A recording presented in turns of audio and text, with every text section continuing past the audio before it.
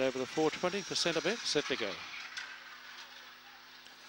Rose to size, slipped and missed the kick, and on the outside, Glenray Rocket steams to the lead in the early stages. Around the outside was Rosie Surface, so too was Ellie Rose High. A long way back, Sudoku Flame as they struck trouble there. With it was Tyler Rose High, and a minute back was Robin's Melody. On the side though, Glenray Rockets a minute in front. Running to second then was Rose to size, which has been a pretty tidy effort. And further back, Ellie Rose High. The Glenray Rocket beat Rose to size, Ellie Rose High, Robin's Melody, followed by Sudoku Flame, Tyler Rose High, and Rosie Surfer.